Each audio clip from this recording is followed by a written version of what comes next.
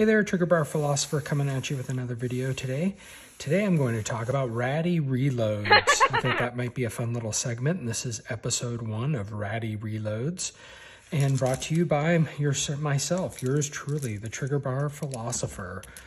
What I'm going to talk to you today about is some mistakes that I made here recently. I have gotten into reloading in the last couple of years. I have a Dillon 750 reloading press that I use for reloading my 9mm shell casings. And those of you that are into reloading know that one of the components that you have to buy is the primer. So here's your cartridge that has the bullet, that has the case. Inside the case is the gunpowder.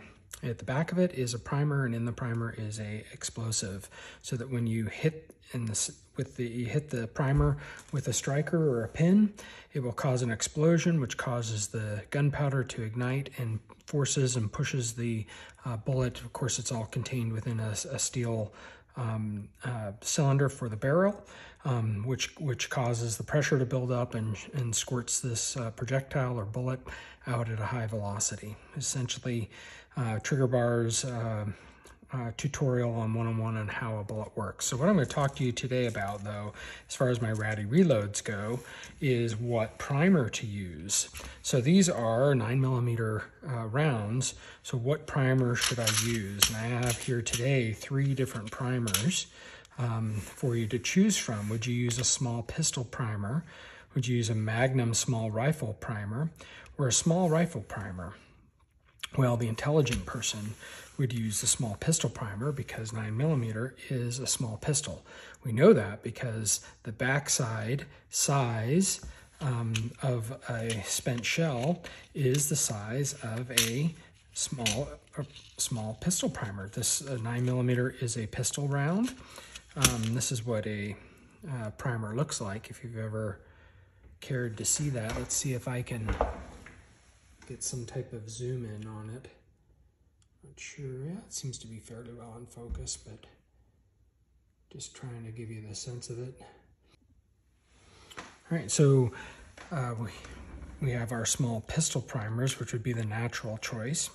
I did some reading, though, and learned that small rifle primers are very similar and actually fit in pistol rounds. You might think, gosh, that seems like a terrible idea. Wouldn't a rifle be a lot more powerful than a pistol round? And you probably would be right. There's definitely a few differences, but for all practical purposes, we have over here the pistol primer and over here the small rifle primer. They are the same, and apparently one of the main differences between these two is that the small rifle primer has just a slight more thickness in its backside. Back in here, it's just the wall is just a little bit thickness. I think there's a little bit more explosive in it as well.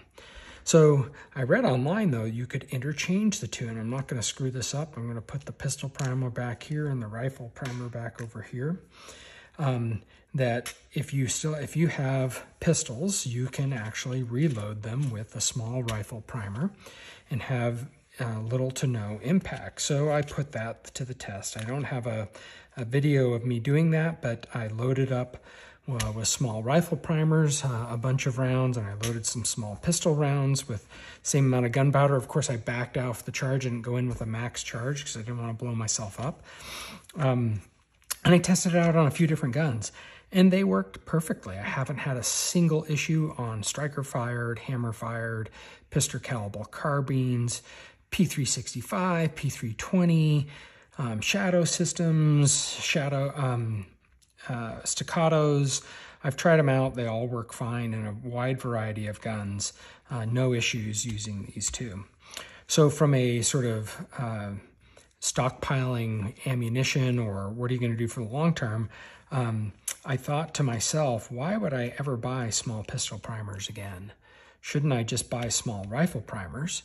Then they can work in my pistol reloads, and they can work in my 300 Blackout or 5.56 rounds that I'm reloading, or 6.5 Grendel. Just one primer to sort of rule them all is maybe what I need. And so I thought that I would just stick with that. Well, so I was recently reloading a bunch, and I had intended to reload them with my small rifle primers. But lo and behold, after about doing 200 rounds, I discovered I had emptied 2 of these boxes, which are magnum small rifle primers. Magnum sounds really intense. So I was really worried about, oh no, is the gunpowder limit really going to cause these things to break my handguns, to explode them, or do something crazy like that? And so I was really worried. So I took to the internet, I posted some things on Reddit, I read around, and near as I can tell by all of my research and reading is that once again, the magnum small rifle primers, the only difference between the small rifle primer and the magnum small rifle primer is the wall thickness is yet again just a little bit more. I'm not exactly sure on the physics behind that, and whether or not that wall thickness is causing a bigger explosion, a little bit more containment and pushing out the explosion in the correct way, or the wall thickness protects a little bit higher explosives in the magnum round that they're loaded with, so that again it ignites the powder in the right way. Not sure how it all works out, but in the end what I read online was that this magnum small rifle primer going off in a pistol in a 9mm round, I might have problems with light primer strikes, or they would show up as light primer strikes. It's really the pistol is striking it in its normal way, which is built for a small pistol primer, which works on the small rifle primer. But what I found, and I think I do have some video of this that I'll roll at the end, is that it doesn't work on all pistols. The wall thickness on these magnum rounds, which is actually what this is loaded with. The back of this is a primer, is actually a magnum small rifle primer. And so I went out and I did some testing, and hopefully I'll roll some footage of that. I have a B&T GHM 9. I have a P320 X5 Legion, and I have a Staccato C2, and I shoot it with each of those. And I show in the PCC every round fired normally. I show on the Staccato C2 a hammer-fired pistol, every round fired normally. I don't know, put 2 or 3 mags through on each of them. But then on my striker-fired pistol that I tested, which was my P320, it worked for some and then just failed to work for others. And I looked at the back, and it had a striker fire, and hopefully I'll be able to show a picture of that. It actually had a striker indent, meaning the striker had hit it, but the round had just not gone off. And then what I don't have footage of is that I put those into my Staccato C2, and after the P320 failed to fire them, the Staccato C2 did, just a little bit harder primer strike, was able to fire those just fine. So if you ever find yourself in trouble, you can use these Magnum small rifle primers. I'm not sure why you would have those in a stockpile. I use them for loading up my Grendel loads. There are some loads that specifically ask for Magnum small rifle primers and recipes that I use.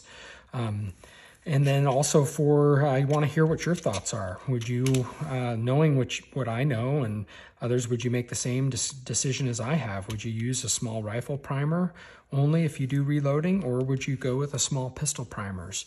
Would love to hear your comments. Would love to hear if you're interested in more Ratty Reloads and mistakes that I made and things that I learned the way, or is this a topic that's of use to nobody? Happy to hear what you all say. Thanks again for tuning in. Okay, I'm just going to do a quick voiceover. So here I am shooting my Staccato C2 with the Magnum small rifle primers. You see here that all of them function just fine. There are no reliability issues, and the gun functions well. You'll notice on there that I do have the DSC comp, so I'll do a video on that in the future. Now I'm going to be shooting the B&T GHM9. If I can get the magwell inserted properly, you'll see here that all of these rounds functioned well. I did shoot quite a few more rounds. This is just what I did videos for. But what I did here, all of them worked fine. I have the aims, hollow sun aims, red dot on top of the GHM9. Love that little PCC, it's a fun thing. And then lastly, I have the SIG P320 X5 Legion, which is striker-fired pistol.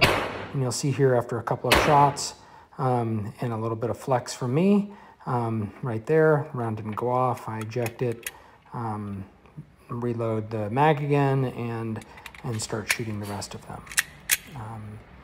And you'll notice after a few more rounds, I get the same issue happening. What's what I have here. So I ended up just holding it for a while. That's a more of a safe approach.